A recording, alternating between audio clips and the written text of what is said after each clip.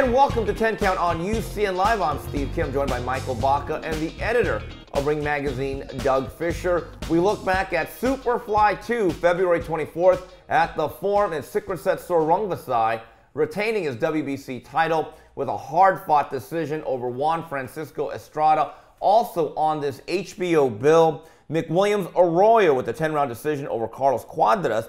And for the IBF flyweight title, Donnie Nietes with an emphatic 7th-round stoppage over Juan Carlos Reveco. Doug, 2017, Srisaket Sor Rungvisai was kind of like the breakout player of the year.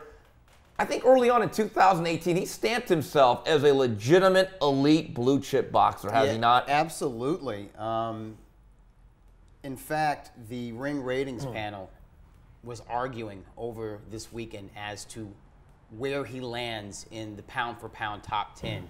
We had panelists suggesting maybe he go all the way to number 1.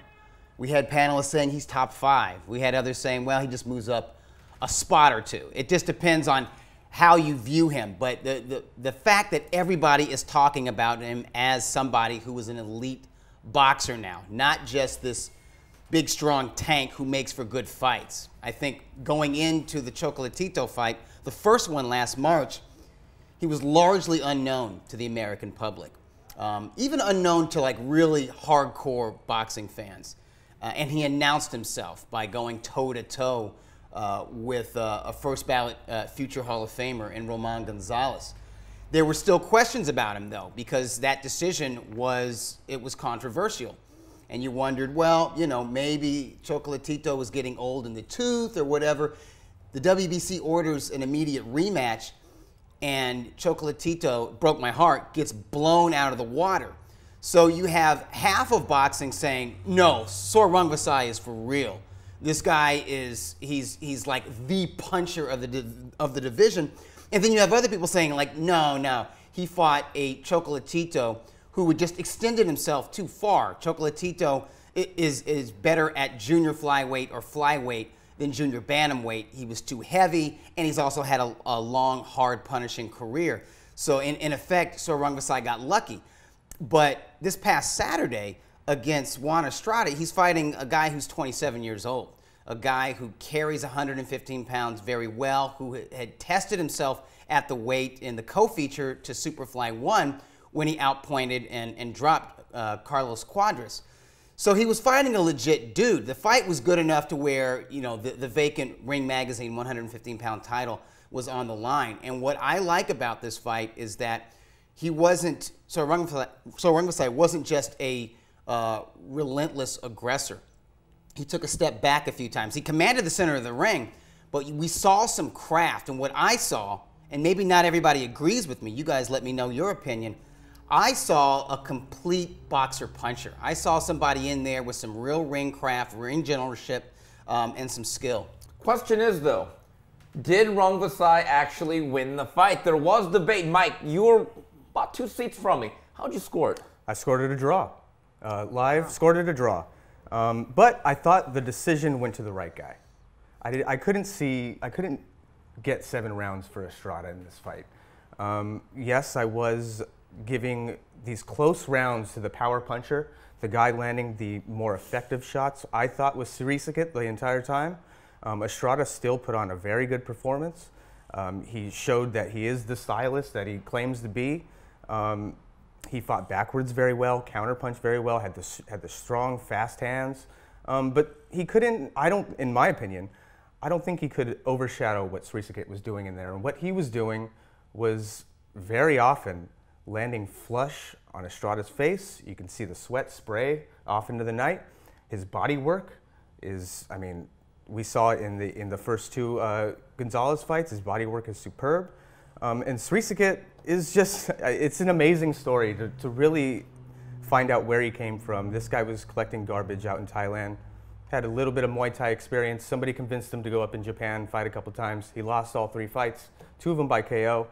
And one day he sat down and figured, all right, I'll give this boxing thing a shot. Yeah, 1-3-1. And look where he is now. In his first 5. And Doug, going into the pound-for-pound debate, I don't really get into all that, but I will say this. Strength of schedule, has to matter because anyone can look good against a mannequin or hitting a heavy bag. Now, if I was drawn into that debate, I'd say two things. Srisaket Sor Rungvisai, based on his last 3 fights, has to be in the top 5.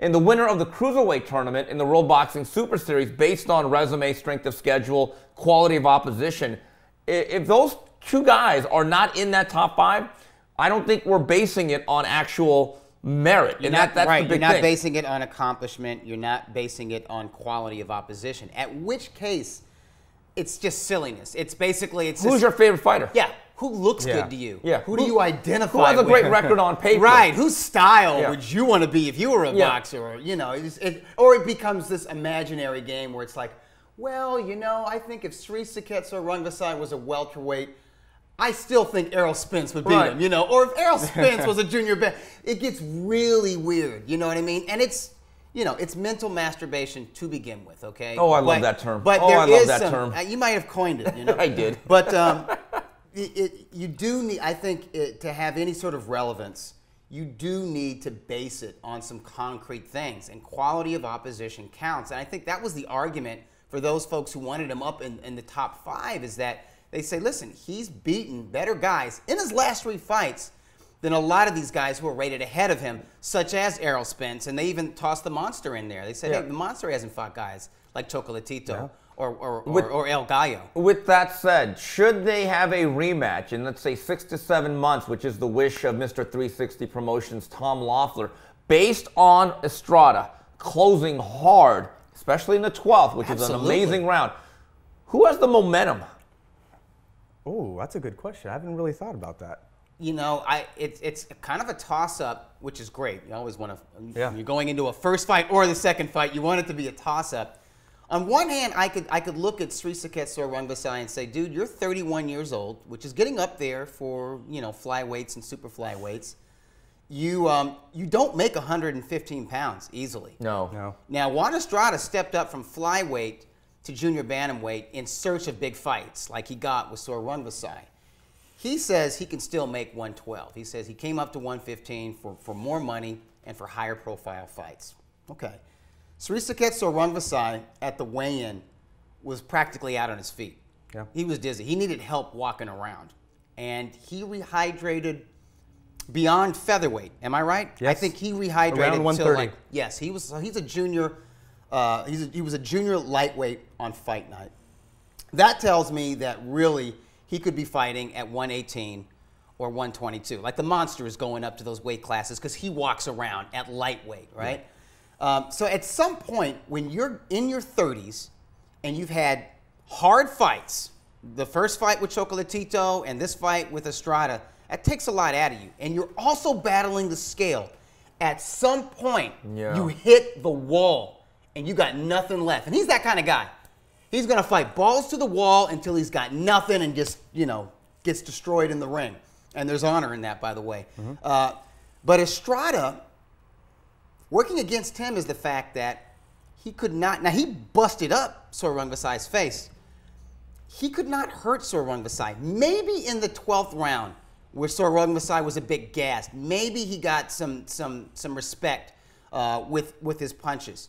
But Sor Rungvisai took his best shots and hurt him in return. Every time, particularly in the middle rounds, when Sor Rungvisai connected with Estrada, it moved him. You could tell. It wasn't just connecting, it was hurting him. So he has to take that psychological baggage into the rematch.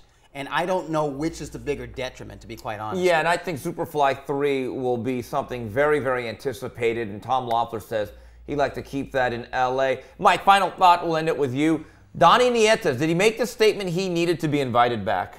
Absolutely. I think the crowd was a little bit unfair 2 rounds in. They're already booing him. Mexican savages. That's a tough. Now that's the definition of a tough crowd. You bloodthirsty Mexican fans. You. No holding, no running around. Yeah, nothing. In there. It was, you know, it wasn't just good boxing. They were landing quality punches. Yeah, Nietes impressed me seeing him for the first time live.